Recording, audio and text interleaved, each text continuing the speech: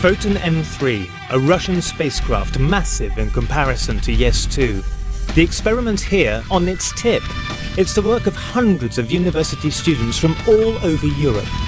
ESA challenged them with a real-world space task to return a capsule safely from space to Earth. In theory, little more than first-year physics, plus using an ingenious trick.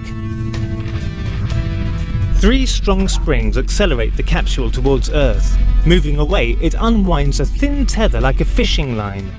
Closer to Earth, gravity becomes stronger, and this force gradient gently pulls the capsule further down. When needed, a brake takes control.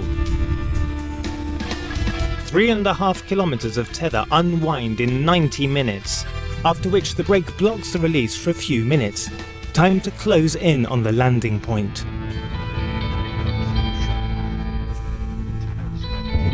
At brake release, the capsule rapidly pulls down again. As it orbits slower, the angular velocity increases, moving the capsule ahead once more, up to 40 degrees.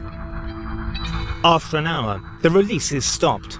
Foton M3 and YES2 is a rigid pair now, a 30-kilometer-long pendulum in space, swinging against the direction of flight under the gravity force gradient.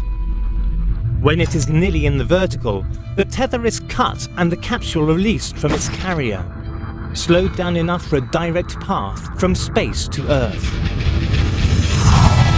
30 kilometers of sun-lit tether is the longest object ever deployed in space, but not for long. It rapidly burns up in the atmosphere.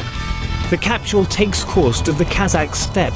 Diving into the atmosphere, it loses energy as heat, protected by a shield tested to withstand 2,000 degrees. A small parachute opens at 5 kilometers.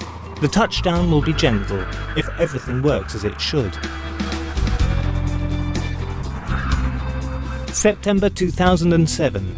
Tune in for YES2 activation, when these students complete ESA's most ambitious space education project ever.